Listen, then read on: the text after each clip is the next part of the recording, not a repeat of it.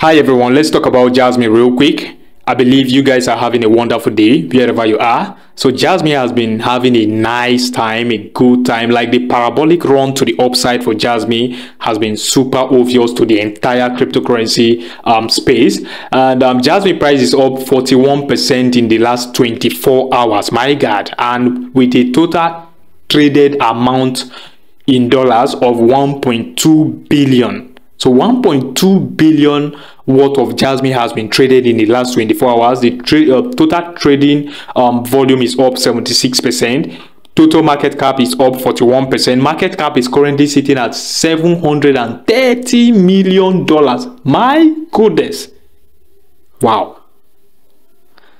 Like seriously, Jasmy has been a massive surprise to a lot of people that haven't been paying attention. Let's just look at the chart real quick to see what Jasmy is saying on the chart. This is Jasmy on the daily time frame. By the way, please, before I proceed, please ensure you smash the like button of this video if you haven't already. Please help me to get to 100 likes on this video. And if you're a new subscriber, my name is Isaac.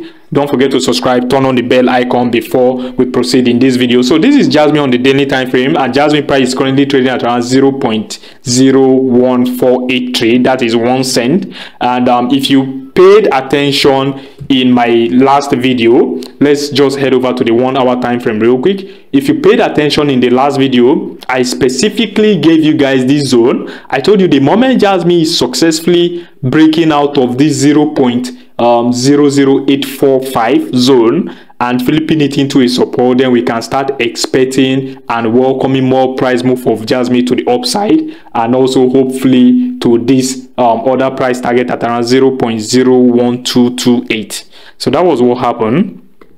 We got a massive price push to the upside, and also we got to this final profit target which I gave, which is 0.0143. Now what's happening on the 1 hour time frame? The 1 hour time frame, Jasmy is trying to flip this zone into a support, which the moment we are flipping that zone into a support, we are likely to come and refill this what's it called, void that is now left behind here. So there's a void here which needs to get refilled. And if we're heading to the 1 day time frame or the weekly time frame, which I'm going to show you shortly, you notice this particular price zone, this LOP zone, is a very important zone. Let me just name it LOP real quick. Is a very important zone Jasmy needs to conquer in order to continue her journey to the upside.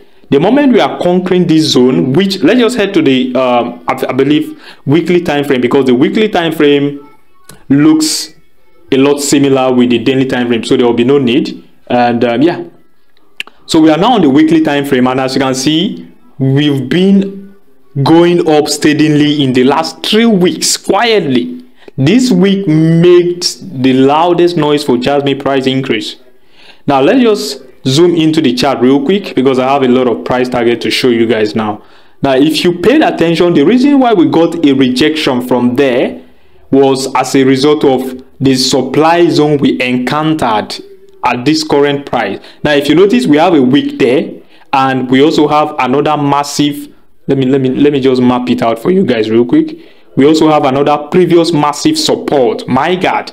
Now take a good look at the chart to see the way the price got rejected from there the moment we approach this massive previous support for Jasmy. Now here's the thing. The next price target of Jasmy would only be determined if Jasmy is able to successfully flip this price area which she got rejected from a couple of hours ago. If the moment Jasmy is flipping it into a support, just expect this liquidity price point. So this liquidity price point is likely to be the next zone we are going to enter for Jasmy. That zone is a clear buy side liquidity pool, and that zone should be the zone between 2 cents, okay, let me just say 0.02503 and also 0.02867. So that is the zone I'm expecting the price of Jasmy to trade into the moment we are successfully flipping this zone into a support. Just expect this liquidity pool to get retouched. So that's that for that. Now some people might be, okay Isaac, what will happen the moment we touch this buy side liquidity pool? The next buy side liquidity zone would be this area. Now the thing is, anyone doubting the potentials of Jasmy now should have a rethink, like seriously, because if Jasmy can move massively 200% in less than 4 days, then getting to this zone is going to be an ABC for Jasmy. Because if you are looking at the potential price, let's say the moment we successfully flip this zone into a support, it will only take Jasmy less than 70% to get to this closest by the nearest buy side liquidity pool here. And if we are touching that buy side liquidity pool, like let me just say the distance from where we are expecting the Jasmy price to conquer as support, the distance from there to this next liquidity pool zone is, I think, let me check it out, is just 171%, which is very, very doable still. Now, by the time we are getting to this LP zone, that is when we should pay careful attention, because we are likely to get a massive rejection from there, because that zone isn't a child's play. That zone has acted as support before, as you can see over here. It has acted as support, and it has acted as a massive rejection point on the weekly time frame. Every candle that trades into that zone usually get a massive rejection from there. So that by the time we start approaching this liquidity, the LP zone right here, you should be very careful. I think that zone should be between 0.0438 and also 0.04959 respectively.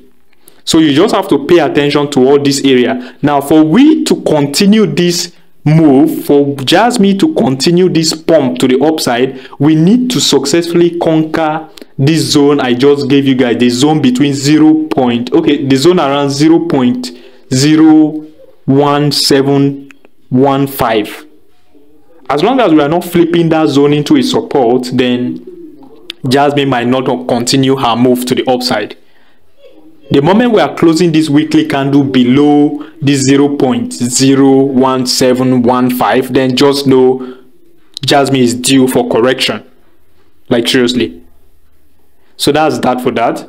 And congratulations once again to those who bought at this legendary price target I gave you guys several months ago. I gave you in 2023. You understand? Congratulations to those who bought at that legendary price. And also, if you've been following my channel for a while, we've talked about this price point, this 0.00845. You understand? This 0.00845. We've been talking about this price zone since, I think, for the past 2 years now.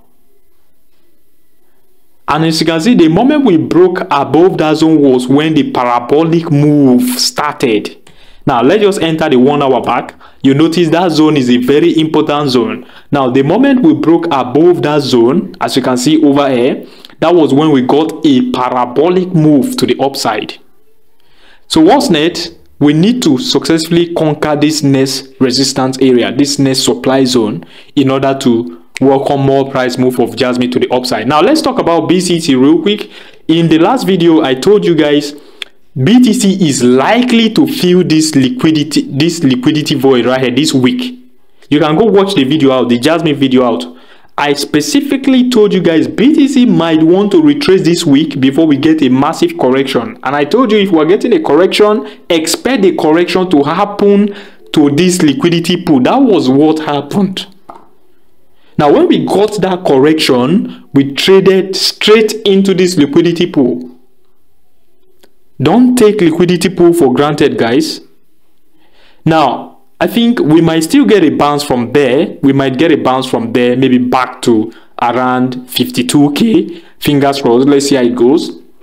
But as long as we are not losing this zone, the zone between $50,900 and also $50,100, as long as we're not losing that zone, BTC is good to go. BTC is still okay. Now let's check the BTC dominant out real quick. The BTC dominant has been pumping ever since we talked about this massive dump the other day. I think about 2 days, 48 hours ago, over 48 hours ago. I'm currently on the daily time frame.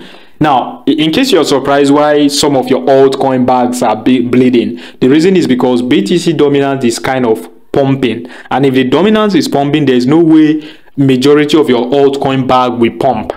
They are likely to bleed. So that's just it, vice versa. You understand? So my name is Isaac. Invest the amount you can afford to lose, please. Anything can happen. Anything can happen. Like I said, the moment you start seeing few 1 hour candle close below this 0.01715 for Jasmy, just know we are due for correction. And the correction is likely to happen to this previous price target we gave, which is 0.01431 and also 0.01228. Like this price target, this previous price target are likely to be the correction point, are likely to be where Jasmy is likely to maybe find a temporary bottom before moving back to the upside. So pay attention to those zones. The most very important zone here is 0.00845. The moment we are losing, regardless of what happened, the moment Jasmy is losing this zone, then we are going back to where we came from. The correction is going to be massive, but I don't see Jasmy, I don't see that happening anytime soon.